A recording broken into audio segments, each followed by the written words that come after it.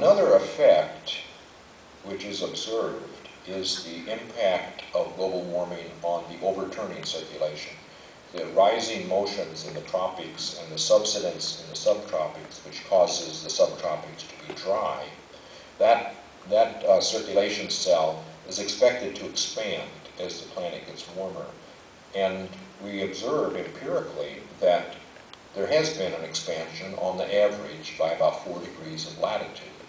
And that's beginning to affect the southern United States and the Mediterranean region and Australia and parts of Africa. And so, for example, Lake Mead and Lake Powell are only about half full, and that's probably, at least in part, due to this general climate trend.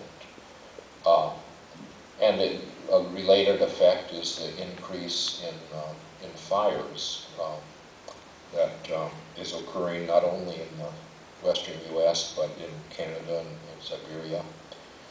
An important effect is the melting of glaciers, which is occurring worldwide. This is a picture taken in the Himalayas, and then a more recent picture where that glacier is now gone.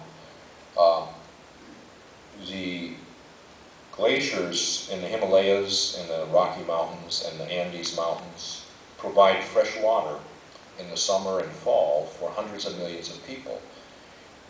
In the spring, you get snow melt, which gives you a huge flush of fresh water.